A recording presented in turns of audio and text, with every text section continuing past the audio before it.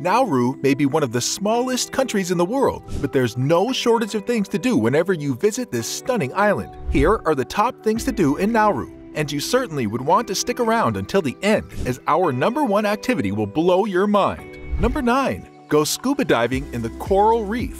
This one is for adventure lovers. There are not many more thrilling ways to kick off your tour around this small island country than this adrenaline-pumping activity. Of course, you already know you will witness or indulge in many scuba diving activities here in Oceania. But scuba diving in the coral reefs surrounding Nauru Island certainly takes this experience to a new level, and here's why.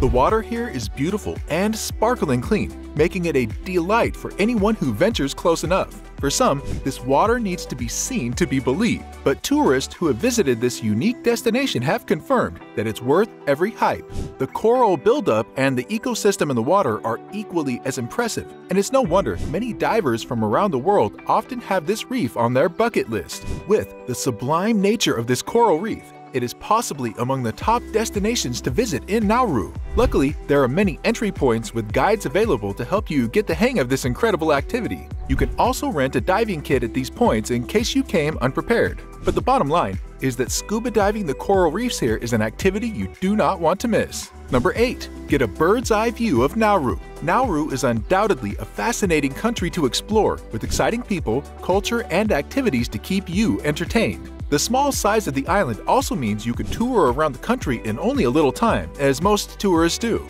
However, you can catch an alternative view of this country from high up on the Command Ridge. Most tourists do not know of this incredible sight, but the few who have been here have had many positive reviews. The Command Ridge is known as the highest point in all of Nauru, with an elevation of about 213 feet. It is located in the Iwo district, and it gives a bird's eye view of the island. You can see pretty much everywhere in the country from the top of this ridge, and the view is also superb from up here. Number 7. Go shopping at the local supermarkets. Nauru is known for its few outstanding features that include the busy local markets. This is also not surprising since about 90% of the food's country is imported and sold in these markets. The dynamic nature of these markets makes them even more worthy attractions since you can just sit and watch buyers and sellers transact. However, you may want to get in on the action yourself and buy an item or two. You can rest assured that these local foods are worth your money and you will enjoy the treat. Also, if you're looking for a suitable souvenir to take with you from this country,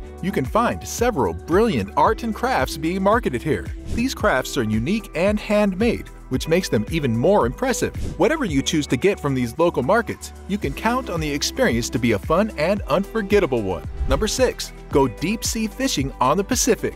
Another exciting activity you can't afford to miss out on during your stay in this island country is deep sea fishing. Just as the name suggests, deep sea fishing is a type of fishing done in deep waters, 100 feet deep or more. It is often done on prominent waters, and Nauru is lucky to be surrounded by the Pacific Ocean. This incredible water body is home to an exciting variety of fish like tuna, barracuda, and marlin, among others. If you have not experienced this activity before, just know you are about to push your fishing skills to an unbelievable level. You can hire a boat and head out into the deep to enjoy this fabulous fishing experience. However, you may want to tag along with some guides or experts who can put you through and help you stay safe on the surface. In all, you can rest assured of an experience of a lifetime fishing on the Pacific.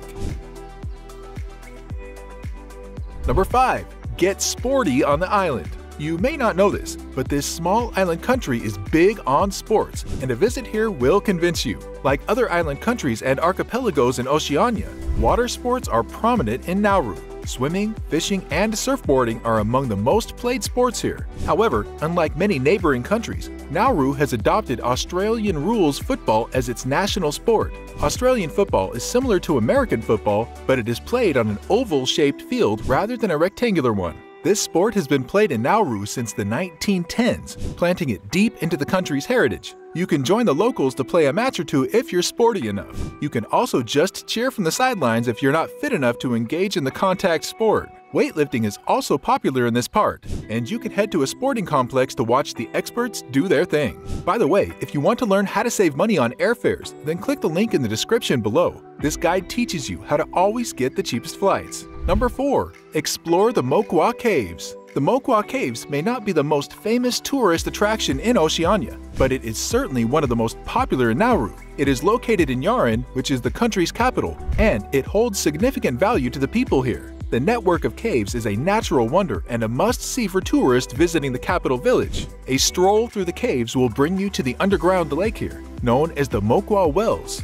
Indeed, the beauty of the water makes it a sight to behold, and its relevance puts it high among the highlights of the cave tour. In context, this water body was the main source of drinking water for locals here during World War II, which is why it is commonly referred to as a well rather than a stream. You will also find the graffiti on the cave's rock walls quite catchy and worthy of a closer look. Number 3. Learn Nauru history at the National Museum. Want to learn about the rich history of this island country? Then your destination should be none other place than the Nauru National Museum, which is located in Yaren. This museum was only established in 2019, but it has a truckload of Nauru history within its walls. Surely there's lots to learn about this country, from the German annexation to the phosphate mining that made it famous, and more. The people and culture of Nauru are also worth looking into, and you'll get all this information here at the National Museum. You will also find some relics from World War II and other exciting monuments that point to the rich history of this great country.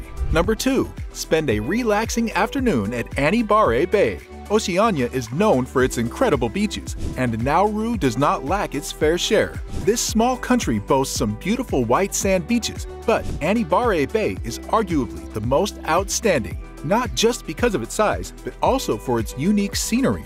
It is located in Anibare District and is a popular attraction in this part of the country. Surely you want to head out to the bay and enjoy an afternoon sunbathing on the beach. The fine white sands are comparable to that of the world's best beaches, and the tall palm trees make an incredible backdrop that all adds to the experience. The pure water here also makes swimming a worthy activity, coupled with other water sports played here. However, tourists must remain cautious of the somewhat heavy surf and rip currents that frequent the beach. Other than that, you know you are in for a world of excitement here at Anibare Bay.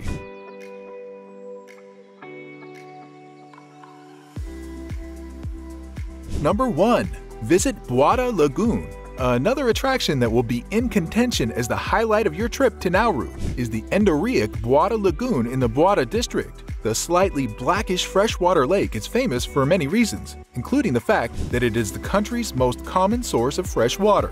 The lake here is not for swimming, but the view of the lagoon and surrounding lush green foliage is absolutely delightful. You will find this picturesque landscape almost too much to take in, and the experience unforgettable. Surely you want to experience it firsthand. Click here for more places to visit in Oceania.